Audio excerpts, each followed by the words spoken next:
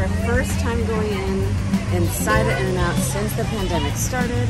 Ryker's first time going inside an In-N-Out, but also his first time having In-N-Out. So let's go, guys.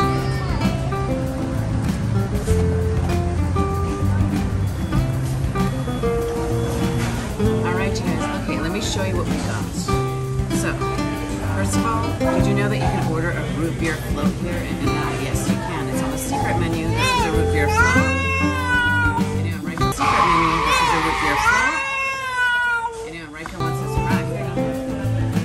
We also, you know, you can get for kids is you can get a half size of milkshake. They pretty much split it into 2 small cups. This is Ryker's vanilla milkshake. I always get a pink lemonade here.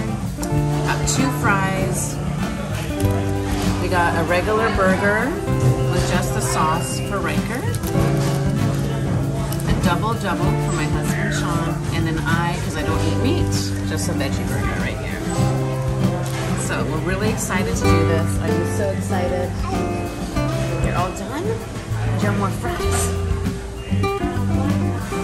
He wants more fries. There you go. Ryker loves fries. Who doesn't? Alright, so we're gonna get going, get started on eating all our food. Alright, so we got our food. This is really good.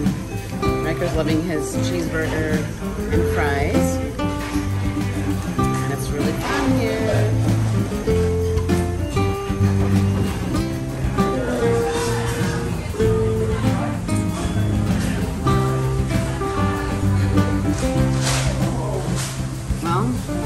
He's having a vanilla shake for dinner because he threw the fries and threw the burger all over. What are you gonna do? Yeah. So this boy is happy because he had a milkshake for dinner. It was our first time inside In-N-Out, but it didn't go as planned, and that's the honest truth. He threw his burger everywhere. He threw his fries everywhere. And he threw his cars everywhere, all his toys that I brought him. Everything was going wrong. But I just ate a milkshake for dinner. What can you do? That's life, guys. Huh? Yeah.